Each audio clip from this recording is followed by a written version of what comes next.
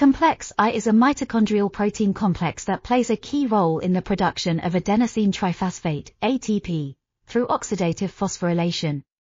It is composed of 43 subunits, many of which are highly conserved between humans and flies. In this study, researchers isolated complex I from Drosophila melanogaster and determined its structure.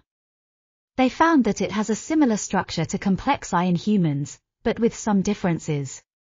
For example, one subunit was found to be more similar to human subunit in DUFA3 than previously thought. Additionally, they discovered that the complex can exist in two different states, one of which resembles the ready-to-go active state seen in humans, while another resembles the deactivated state. This information will help scientists better understand how complex I works and how it may be used as a model system for studying other proteins. This article was authored by Ahmed-Noor, Agip, Injae, Chung, Alvaro, Sanchez-Martinez, and others. We are RTCLTV, links in the description below.